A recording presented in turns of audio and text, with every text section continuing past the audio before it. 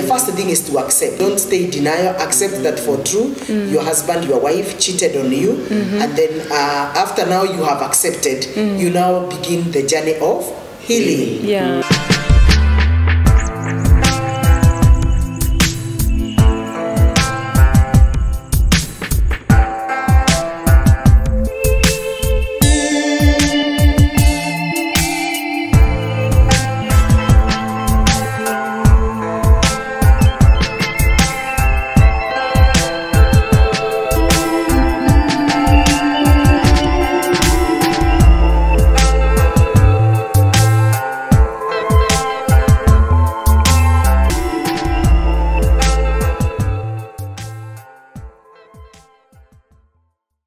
Healing is a process, and we don't know how much a person may go through the process because different people react differently. But there's always a process of healing, and I think the reason why most people don't heal is because they stay at the first stage called denial.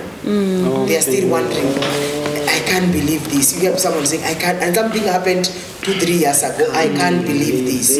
When someone says, I can't believe this, it means they have never accepted. So denial is the worst stage, because the minute you accept, then everything else, your mind, your emotions, and your will begin to roll on the journey of healing. But when you stay at denial, you are denying the facts, you are denying the truth of what happened. That's why you find so many people getting deeper and becoming so caught up in that situation. So the first thing is to accept. Don't stay in denial. Accept that for true, your husband, your wife cheated on you. And then after now you have accepted, you now begin the journey of healing. Maybe just as you continue, what is the role of this person who is grieving, or the person who is feeling wounded, and the role of the other person who caused the issue?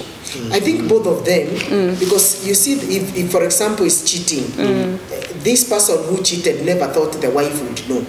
Yes, or the husband would know. So both of them are actually suffering. Yes, they all of them need to go the same process. It's not the process of one person.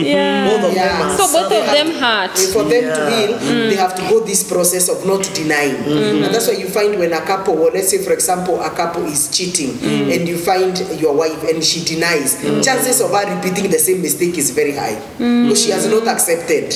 Okay. You're getting that. So when a person takes full responsibility, that means that is the journey of repentance already. Both of them are both suffering, because they also don't know the reaction of the other person. So both of them are actually psychologically tortured. Yes. And mentally they are not okay.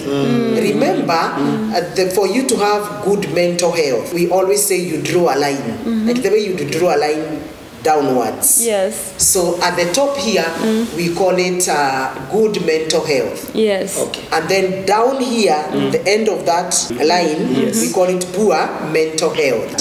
So you are either at good mental health or poor mental health, or you are in between. Okay.